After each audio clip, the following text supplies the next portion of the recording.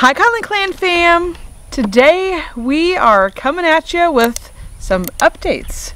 We have been in our Texas house now for, what has it been, about 3 weeks? Yeah, a little over. And we're going to tell you about the reality of what it's like here and also give you some baby updates.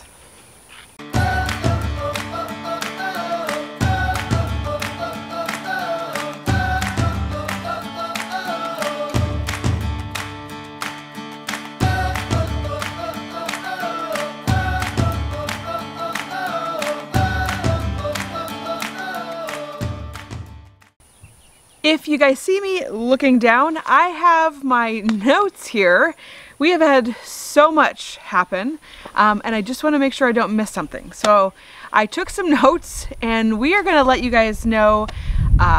Let's start with the reality of what it's like being here. Right. I don't think anybody's lived here for, I don't know, quite a while. Maybe 5-10 years, something like that. Yeah, in the house. Yeah, in the house. Yeah, I think they used it for some type of a hunter's refuge to come and hunt and stay. I think they used it for their company or something. Yeah.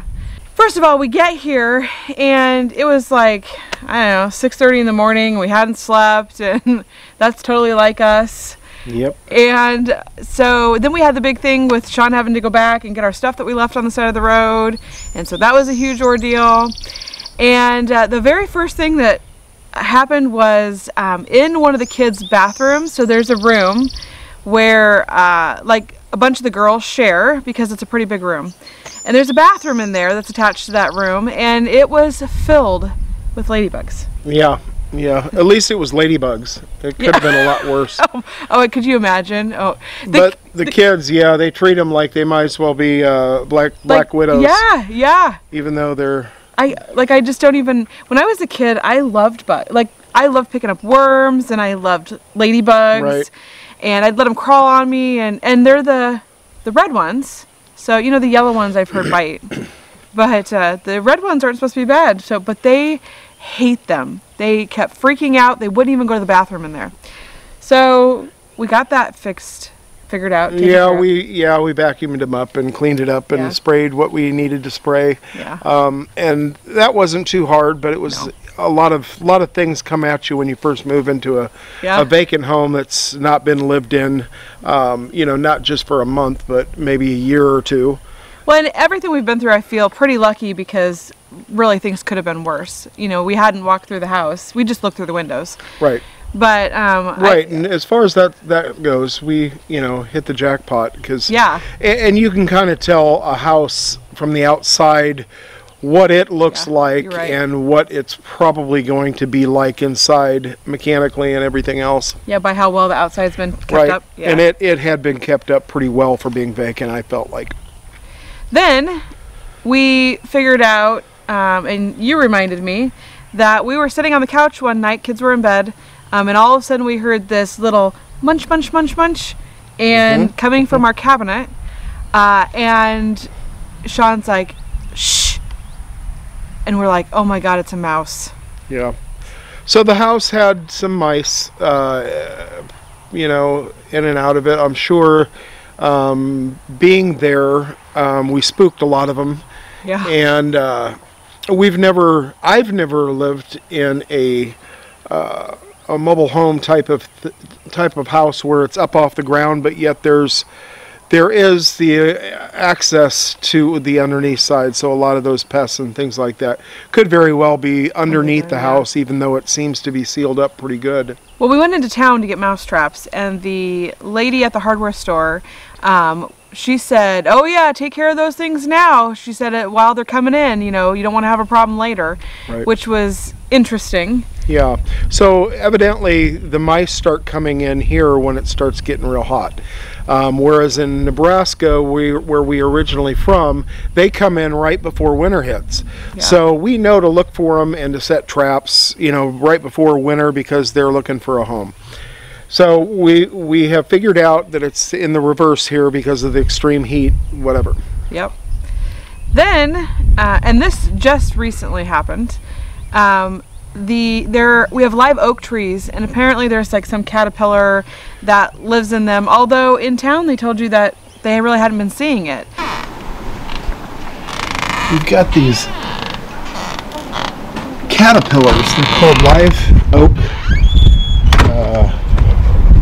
I guess live oak caterpillars. And they are literally infiltrating our home. We have killed hundreds, if not, well, probably hundreds. But they keep coming up here wanting to form cocoons. And everywhere you look, they are headed to our house to find a spot to cocoon in. It's really a eye-opening experience.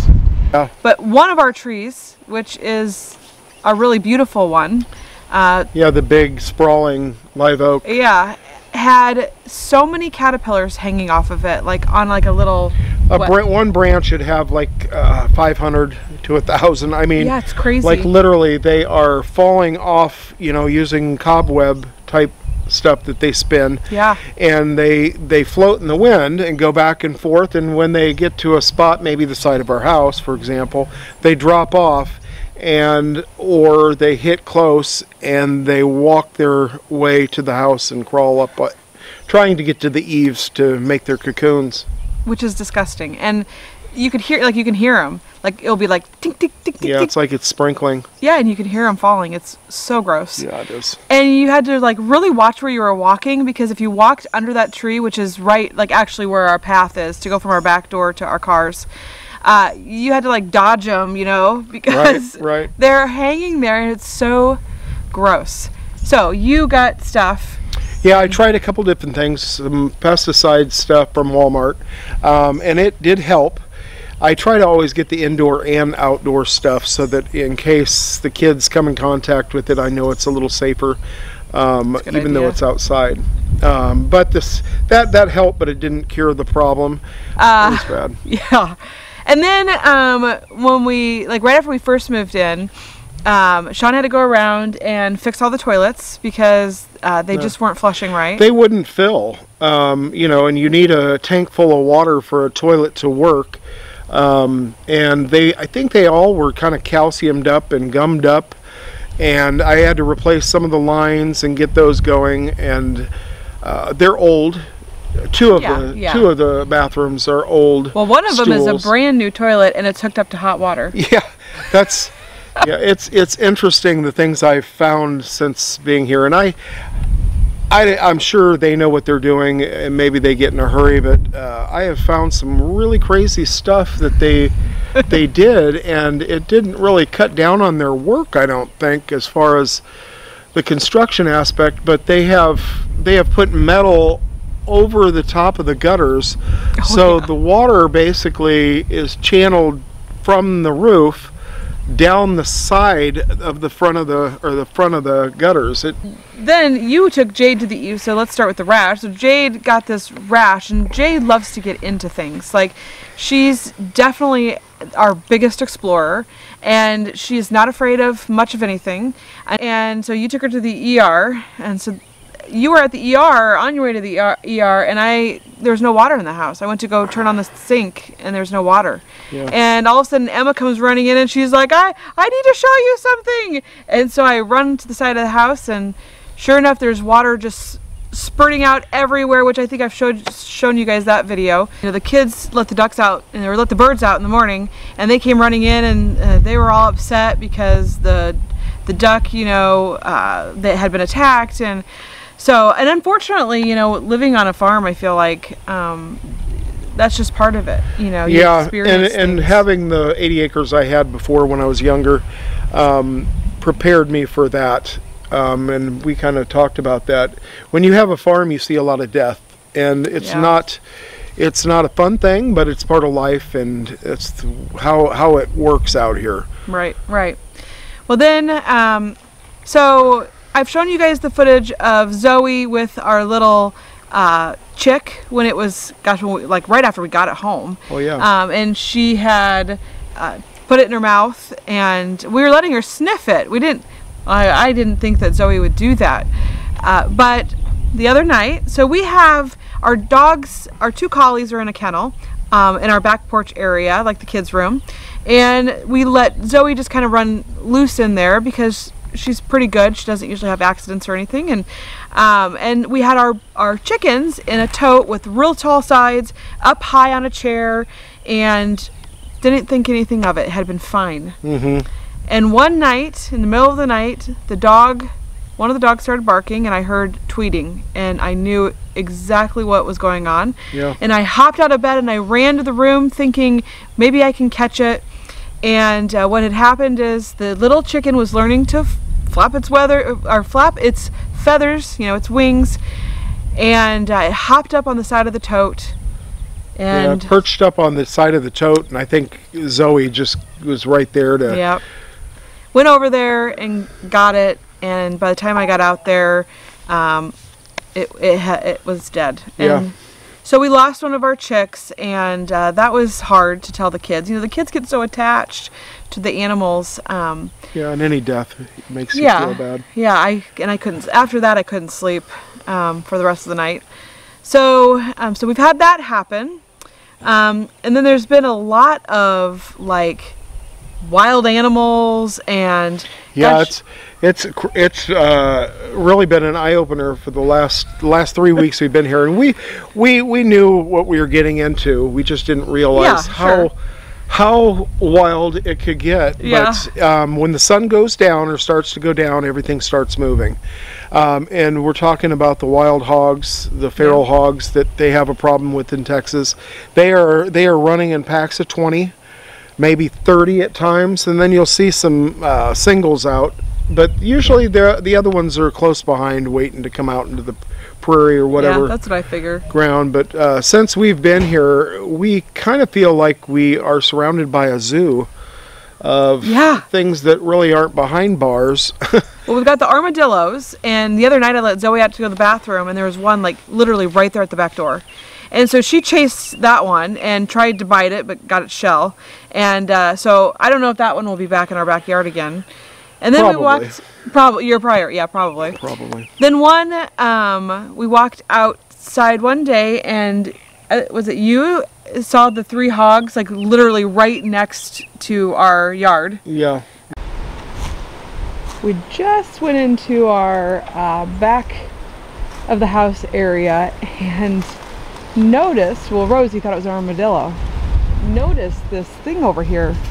And do you see what I see? That is a wild hog.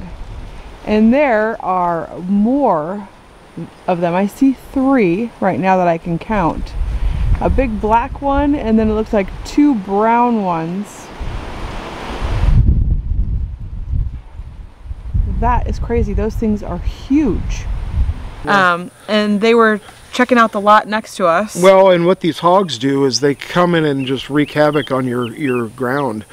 They will put a foot deep hole a half a mile long with their snouts. And this ground is extremely hard here compared to Nebraska. It's made up more of clay and sand. And they can destroy your yard so fast. And I've taken some footage. I don't know if we've gotten that out to you guys yet.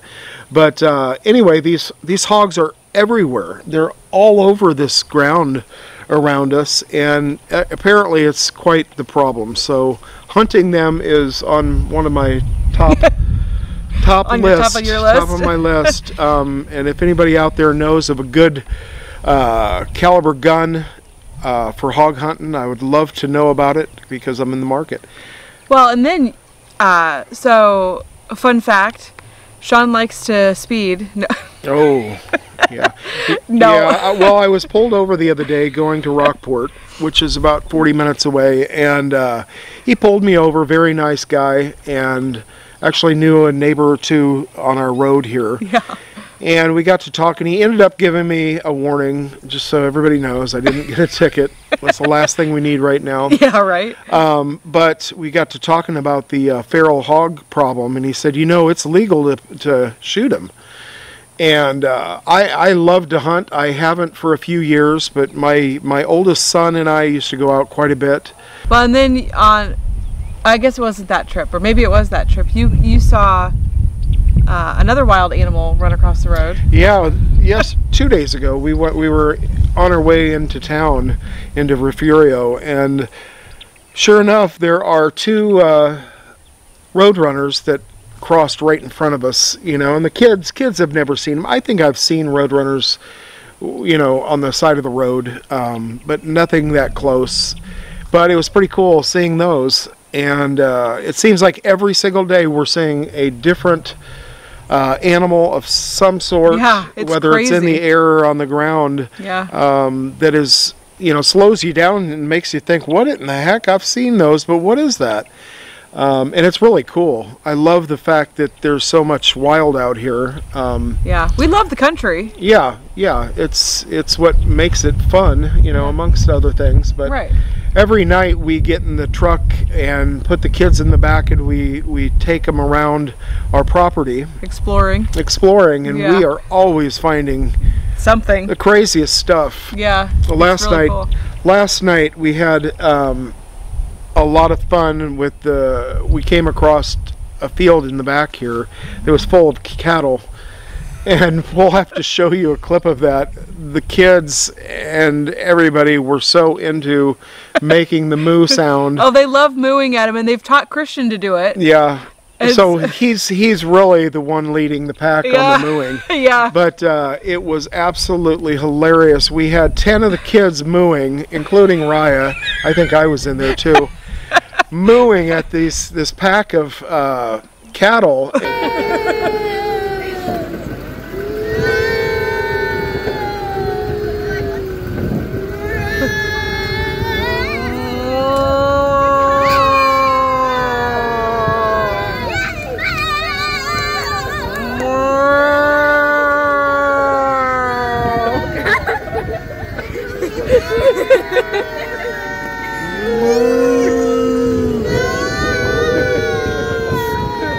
Oh my God, that's hilarious.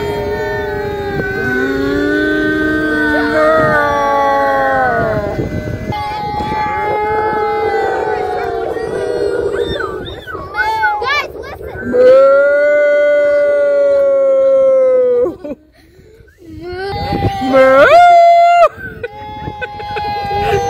Oh my God.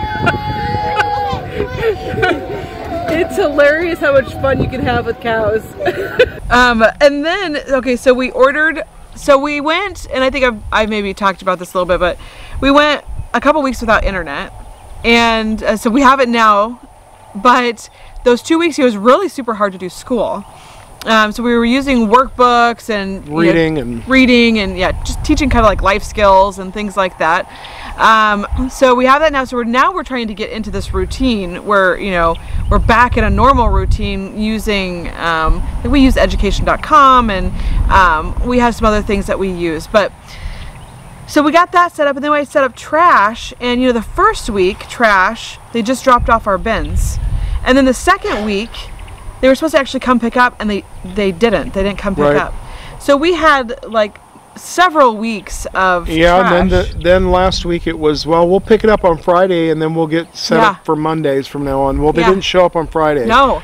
We're hauling a truckload, you know, of trash in our bins and everything else back, you know, down to the street and then back up to the house, which is not, you know, we're probably a football field away from our gate. And so we got real tired of that, but the buzzards were getting into it, or whatever the birds were, tearing it up every day, and we'd have to go around and clean it up. It was awful. Awful. Yeah. So they did finally come. Yeah, and they were nice. I caught them, luckily, with the extra stuff before they, you know, they zoom off at about 105 miles an hour, trying to get back on their route, because we're down on the lane quite a ways. I don't think they appreciate that they have to come this far. Probably not.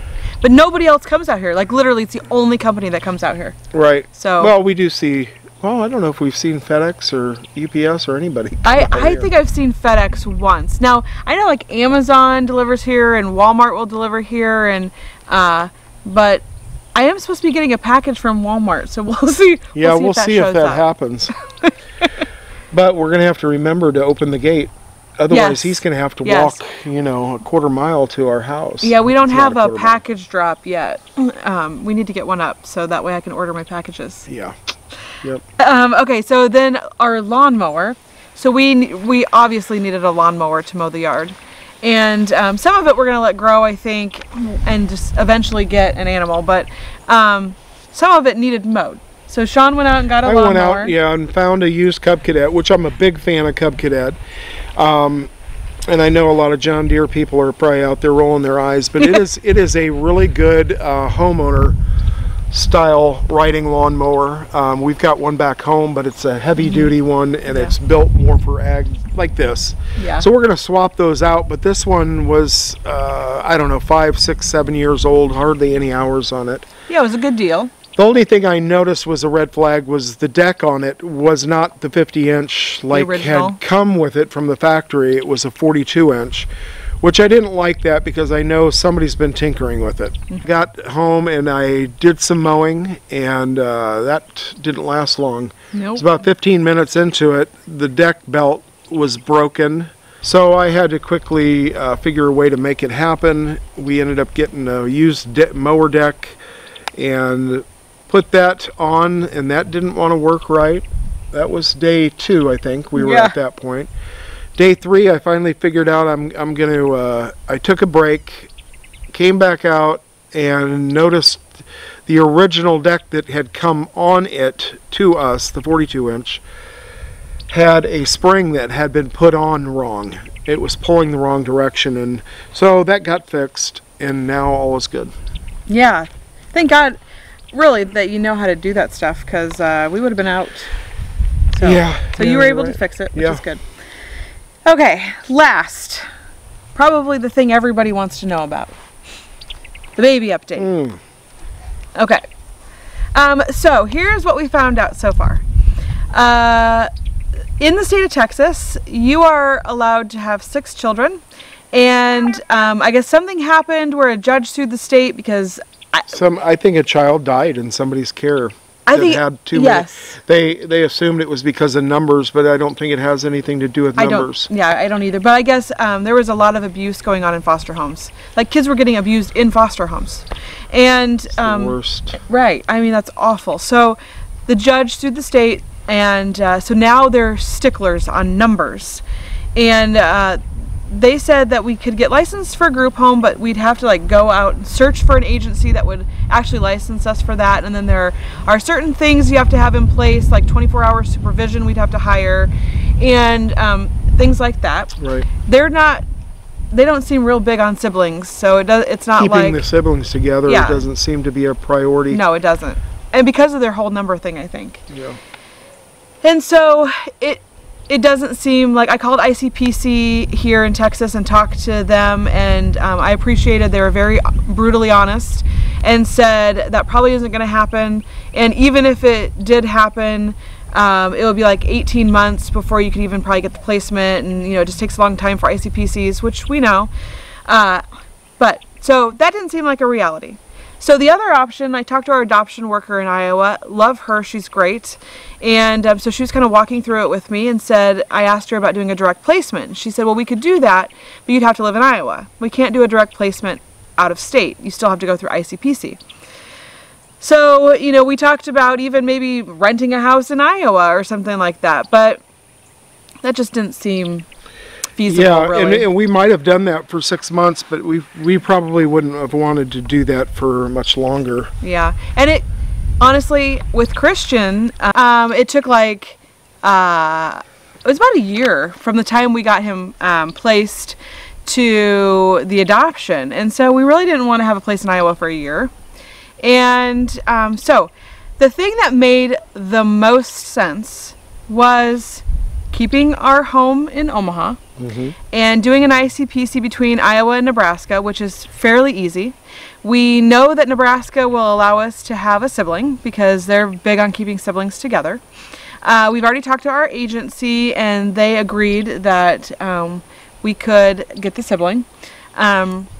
Here's the thing though. So when we moved here, we sent an email saying that we were not going to renew our license. But at that point, our agency sent a letter to the state saying that we were closing our home. And so now they're trying to figure out if they can go back and rescind that notice so that way we don't have to go through all the classes again because we're already licensed foster parents. We do have to renew. We do have to renew our license.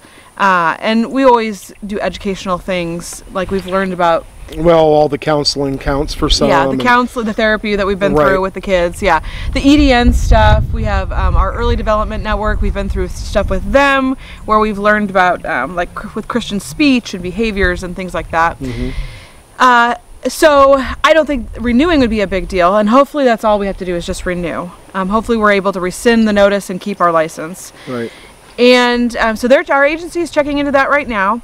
And we know that I've let the state know that she's pregnant and that we're interested in taking the baby. And the only thing really where there's a roadblock is that I found out from our adoption worker that Iowa has this new thing where, and it wasn't like this with Christian, but where the foster parents that take the baby while you're waiting for your ICPC approval, they have an option to choose if they want to adopt that child. So if they wanted to adopt that child, then they have to do interviews between us and them. And then that person has to pick, I'm guessing it's the caseworker, has to pick who they believe is the best home for that child. Now, we have one thing going for us, and that's we have all the siblings. So we have 4 siblings. Right. The bad thing is that we have a lot of kids.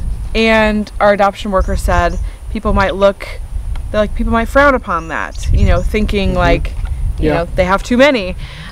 So I'm hoping, and of course I feel like we'll put it in God's hands, and if we're meant to have the child, that's right, yeah, we'll have the child.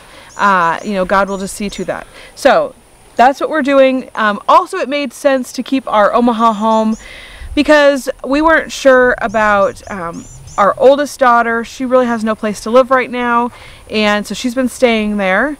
And ultimately, we would really like to keep the Omaha house. Yeah. Just because of holidays, Christmas, we need a good place for a hurricane plan. Yep. You know, to go to and stay for a week. Yeah. Thank you, Misha, for bringing that to our attention, because as soon as you said that, we got on that. So we decided that keeping the Omaha house would be good for a hurricane plan, because then we can go there, you know, and visit and stay. Yeah, and we can we can make a month out of it. Yeah, right. I mean, we could visit family and get out of the hurricane, and well, yeah. And then any siblings in the future, if we have that house there, any siblings that happen to, you know, come in the future that need a place, we'll have that, and we'll just keep our license active. So for now, you know, we talked about getting this other lot over here, lot 24, and at this point, if we're going to keep our Omaha house financially, we're not going to be able to do that. Makes sense. And I think we both really wanted that lot. That does mean that we're going to have to put some things on hold. So having the 2 houses creates a problem for having animals. You know, it's hard enough taking our 3 dogs and our chickens and ducks with us, which we will have to do. We'll have to take them back and forth. Yeah, we already feel kind of like the Clampetts going back and forth with the animals in the small rigged up trailer. Yeah. But yeah, I mean, it doesn't make sense. This is a short-term fix now, I feel like. Right.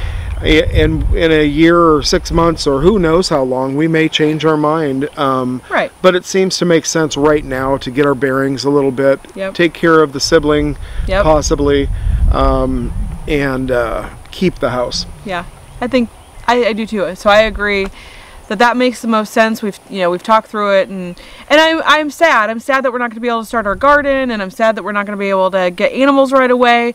You know, that that's going to stop us from building right away. Well, one of the things we liked about this is we've always wanted to do cattle and horses and things like that. Goats. Right, and you can't buy one of those things and have this traveling aspect in your life. Nope. Yeah, and those are things that we're going to have to figure out. But because eventually I would like to have, you know, that stuff. Giraffes. Hippos. An elephant. Those are the only things I think that we haven't seen out here yet. Zebra, we have seen zebras, actually, ostriches. Oh my gosh, actually there's a house. Yes, there is a house here. And they own zebras and ostrich and what else do we see out there? And they have like antelope. Yeah, antelope. They have the big steers, like huge horns. The longhorn. The longhorns, yeah. Steers. What else? Oh, camels. They had camels. Yeah. Oh, we go by this house driving in between here in Rockport, and we're like, here's a house to the kids. It's really crazy what you see on the side of the road driving. But it's legal. If you look it up, it's legal to own those things here. Yeah, like it's nuts. Yeah, the roadkill here is educational. I mean, back home, a roadkill is basically, okay, somebody ran over a squirrel. Yeah. This is horrible. Yeah, right. Here it's like a 400-pound pig on the side of the road got hit. Yeah. And I'm thinking, what kind of car survived that? I mean, they are thick. True. They are solid. That's true. No doubt. And yeah, so very different life. It is very different life. So for now, guys, we're going to keep both houses, and we're going to just do that for a little while and see how that works out. And hopefully, pray for us, we can get the sibling and that works out. So we will just, right. You know, this is all part of the journey, right? Yep, we'll keep you updated. We'll talk to you guys later. Bye. Peace.